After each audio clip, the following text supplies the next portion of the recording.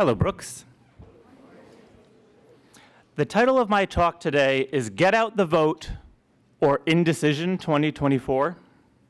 These are both millennial references that other teachers in the room might get, so I apologize for the in-group information. But I grew up with this.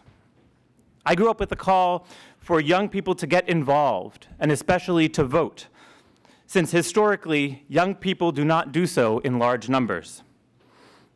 At the same time, when I was young, we heard an indictment of US politics, mocking the folly of those who supposedly lead us, or the system itself. It's a bit of a conundrum. Things in the realm of politics and government probably do not feel perfect to you right now, and that's okay. But I do hope that you walk away from chapel today with a renewed sense of your political worth and purpose. If I succeed at doing one thing today, I hope to successfully communicate to you all the power, privilege, and importance of your political voices, each and every one of you. The election in the United States is less than 6 weeks away. As I announced last week, there is a concerted effort by adults at Brooks to make sure that every eligible student voter is registered and has a plan to vote. Mr. Huntington and I will be around at lunch today to chat more, so if you'd like to talk to us about that, please come do so. But again, why vote, Mr. Slaby, you might be thinking. What can my lone vote do? Does it even really matter? Ultimately, that's a question each of you have to answer when the time comes. Not voting, when done after thoughtful reflection, is perhaps a legitimate choice, but it's not a choice for everyone, and certainly for most of human history, it was a choice available only to very few people. You guessed it, a history teacher's giving a chapel talk, so there's going to be a mini history lesson.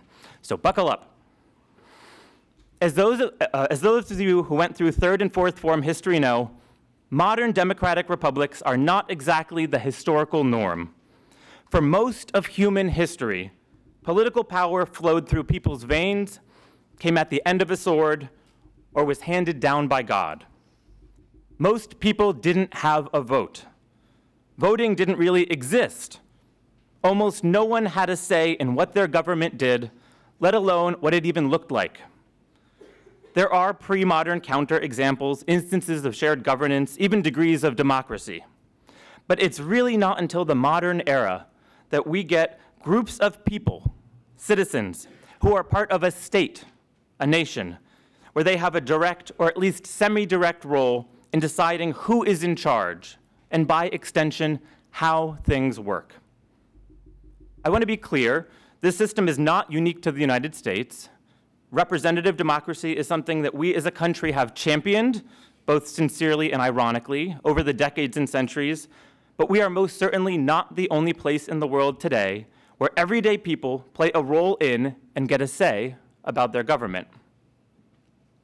But again, if we think about the larger and longer story of human history, this really is a special thing.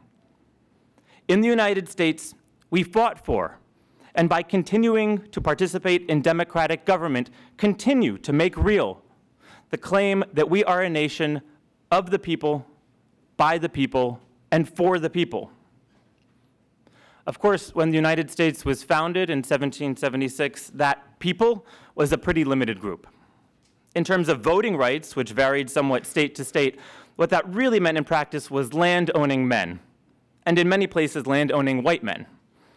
But free black men did initially have the vote in some places in the United States. This actually changed over time, giving us an example of one of the unfortunate lessons of history, that things don't always necessarily just get better over time. In 1807, in New Jersey, my home state, just a year before the United States would ban the transatlantic slave trade itself, voting rights were taken away from black men. In the decades leading up to the US Civil War, the rights of African Americans, such as they were decreased, including voting rights for free black men. In the period after the Civil War, known as Reconstruction, Americans elected the first black members of Congress. Part of what made that possible were key amendments to the US Constitution, the key document of our government. The 13th Amendment outlawed slavery, mostly. The 14th Amendment shored up the citizenship of African Americans. And the 15th Amendment outlawed discrimination against voting based on race and previous enslavement. But then there was backlash, and Jim Crow laws and practices once again made it harder for black men to vote. All the while, women of all races were mostly denied the franchise, as it's sometimes called. Not, it should be noted, universally. In 1869, Wyoming granted women the right to vote. But it wasn't until another amendment to the US Constitution, the 19th Amendment, was ratified in 1920, that gender discrimination in voting was abolished. It would take as late as 1959 for indigenous women in Alaska to be able to vote. And even though on paper just about all adult citizens can technically vote, de facto racism has presented the full and equal exercise of that right. The Voting Rights Act of 1965 has aimed to change that, and it did for a while. But more recently, in 2013, the Supreme Court called into question provisions of that law. The Chief Justice, in his logic in part, cited decades of decreased racial discrimination as a reason for not needing such a fulsome law. Unfortunately, voter suppression, gerrymandering, and other practices that lead to unequal voting opportunities, including ones based on race, are still all too common. Which is all to say, again, that we do have this special thing, some of us. And even in its imperfections, we all ought to take the opportunities that we have. In Massachusetts, for example, if you are a US citizen, a resident of the state, if you'll be 18 years old by election day, and you have not been convicted of a felony, you have the right to vote in this election. So I'm here to tell you all that you matter, each and every one of you. What you think matters.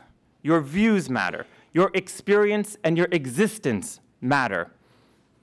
It's become fashionable in recent years to push back against the supposed specialness of young people.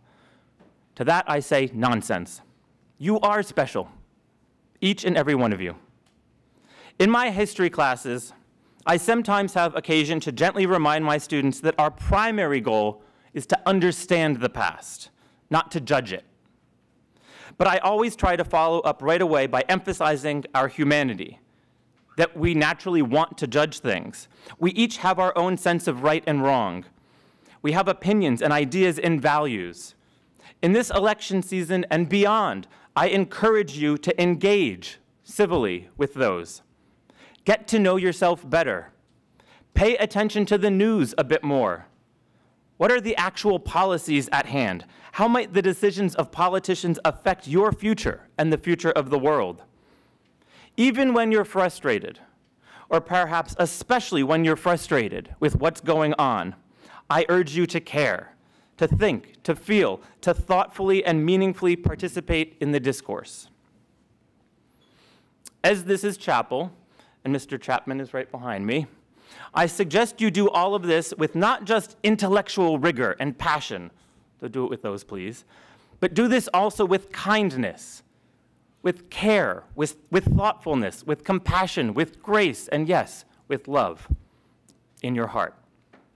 As the great American writer James Baldwin once said, we can disagree and still love each other, unless your disagreement is rooted in my oppression and denial of my humanity and right to exist. I am here to tell you, to remind you all that we care for you, that we love you, that each and every one of you matter.